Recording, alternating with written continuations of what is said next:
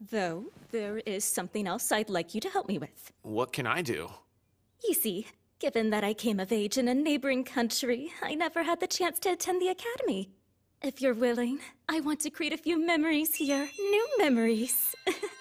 In my previous life, I may have told this mature goddess to do it herself, but I'm a refined man.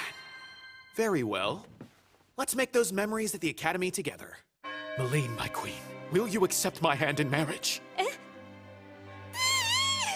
Mr. Leon! Did you just ask what I think? You know she's the queen, don't you? I know. Ooh, you bet I know. A gorgeous, civilized woman in her 30s is the dream, especially compared to these obnoxious feral teens that haunt the academy. I'd prefer to marry a human, you know? So, I love you. I adore you. But you know I'm married. I have a husband and a loving family. Besides, I'm an old woman. None of that matters now. You're incredibly beautiful, and even though you have a family, it could work if we... Oh! Ouch! What the heck? Who frickin' did that? Oh, Your Highness. You've got a lot of nerve.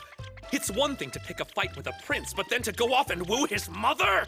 Julius, this isn't what it looks like, I swear. Mother, I demand that you separate yourself from this unlawful miscreant!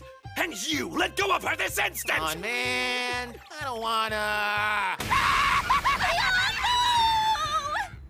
Please ignore him. Let's go. Guess he got what he deserved. I'm gonna have to agree. Your Majesty, are these the memories you wanted to create at the Academy?